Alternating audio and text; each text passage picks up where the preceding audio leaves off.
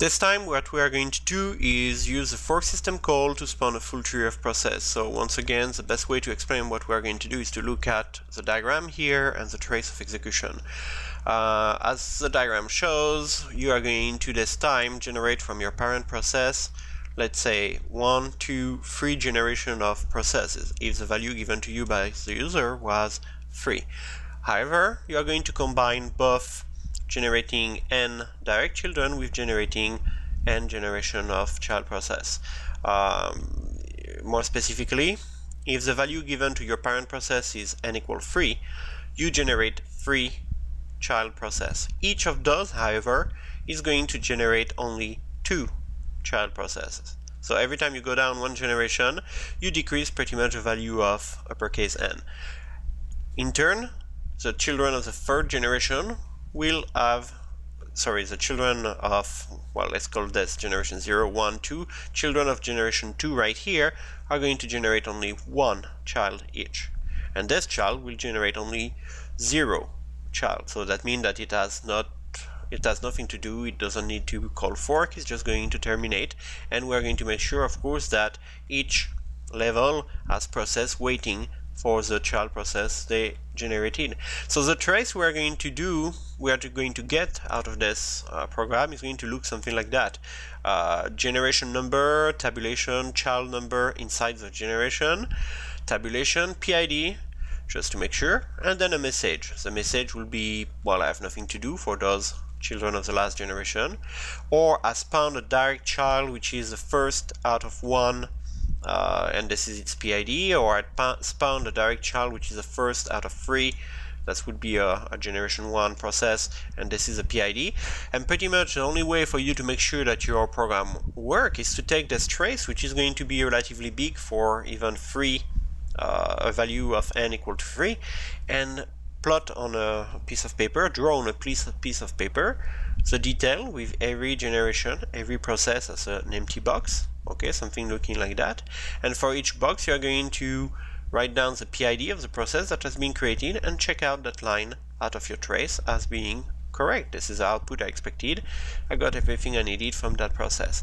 One way I suggest you work on that is by taking the trace that you get, cut and pasting it into a Word document, for example, and reordering it by hand so that you can see that all the process of generation 0 are here. Child 0, generation 0, that's the parent process. You see everything that has been done. Then for generation 1, child 1, 2, and 3 are going to be here. You see what has been done. You can check that they did everything you expected, and so on and so forth. So I will leave that kind of debugging to you.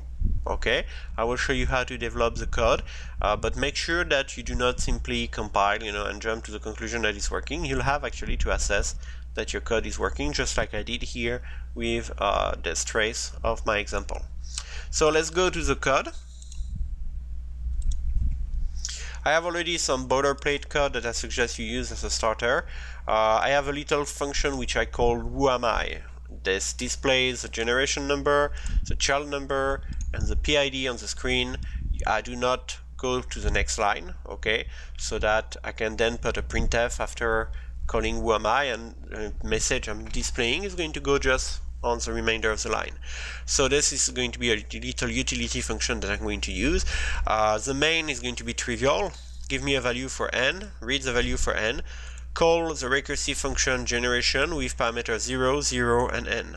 The first parameter is the child number inside the generation, the second is the generation, the third is the value n that was given by the user, which is pretty much how many child process you need to generate. I really recommend that you tackle this problem recursively.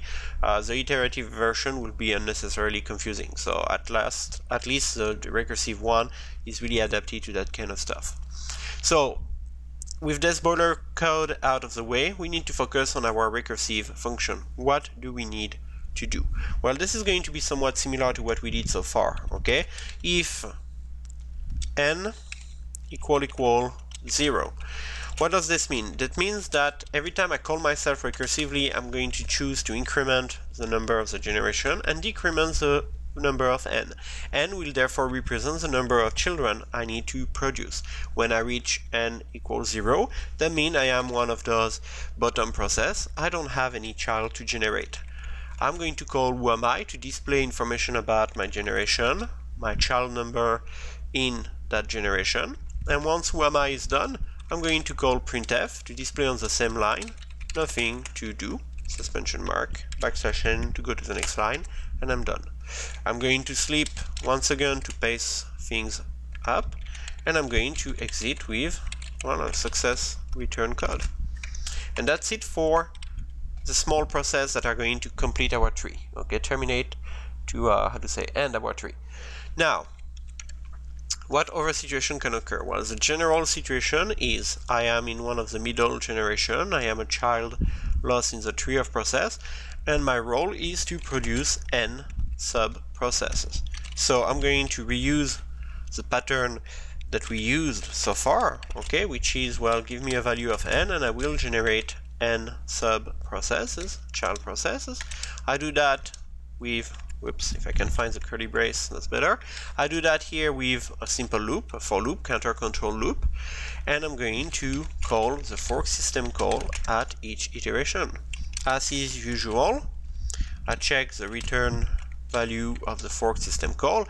If f is actually lesser than 0, there was a problem. So handling of the error is going to be rudimentary. P error, like we did before. Problem forking. And I'm going to exit with exit failure, exit code. And there we go.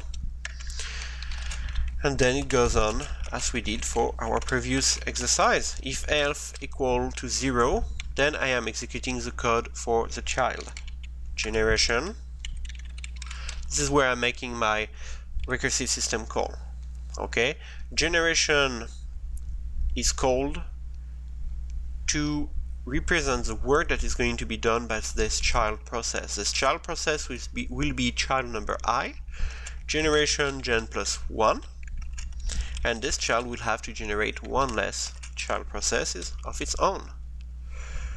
And I'll make sure that generation exits at the end, so that I don't have to put another exit here. But I could just to, make sure and take like extra precaution. If f is greater than 0, we are talking about the parent. The parent is going to display on the screen its information, gen, child. The PID will be generated by this function, and then the parent is going to do a printf on the same line of as spawned a direct child. This is a child number something of something. Its PID is, and the value of the child PID. Go to the next line. So I need to say, what is the number of the child? Well, number of the iteration. What is the maximum children I need to generate n? What is the PID of the child? I find this in the variable f. Then I'm going to sleep for once again to pace execution. And I'm pretty much done with the parent code at that level. Let's review here. I have this loop here. The children process are going to execute the code in a recursive call to generation. The parent is going to execute this code, then go at the end of the if, go at the end of the loop, go back and loop again to generate the next child.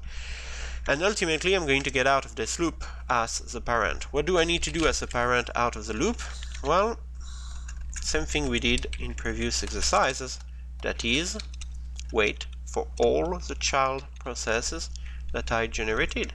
How do I do this? Int return value, call wait with the address of this int variable to avoid generating zombie processes. Who am I? Should just display, yes, okay, I thought I got it wrong. Who am I? Yes, I got it wrong. Okay, little bit of dyslexia here. Who am I with the number of the generation and the number of the child, which is going to be the parameter that was given to me. Okay, I am child of generation gen, so this is what I display on the screen. Then a little printf that's going to announce, hey, child number person D of person D just terminated.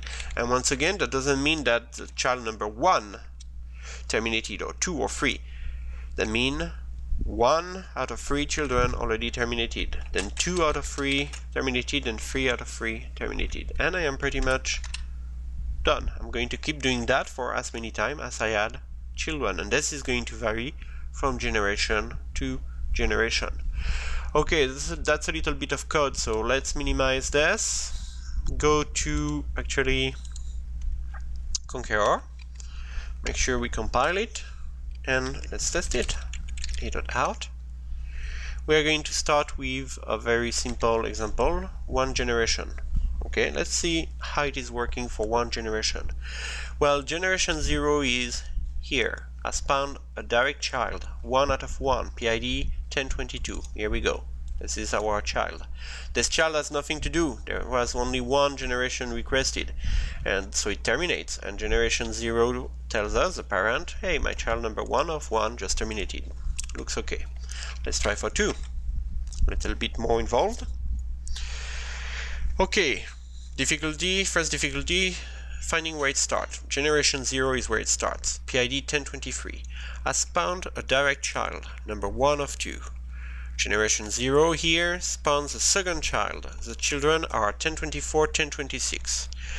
1025 here I ignore for now. 1024 I spawned a child, only 1. Its PID is 1025. 1025, nothing to do. So far so good. What about 1026? 1026 is here. Spawned 1 child out of 1. PID 1027. Here is 1027 telling us I have nothing to do. And then, hey, my child 1 out of 2 just terminated. Who is talking? 1023. 1023 is generation 0, the parent. So one of the 2 children terminated here. 1023 tell us later the second terminated. 1026 tell us a child number 1 of 1 terminated.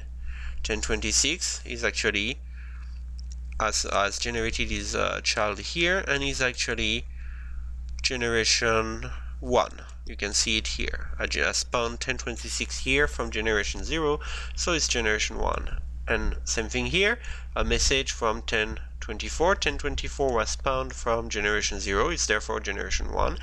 If you took note as we were progressing through this trace, you know that everything is complete. a.out, n equals 3. I'll let you tackle that trace bit by bit. It's going to be a little bit more involved, but the logic is the same. And this is the only way actually that you're going to make sure that this program is working, is by taking the trace of a non-trivial example like n equals 3 and making sure that your full graph has been generated and the parent-child process relation are as they ought to be expected.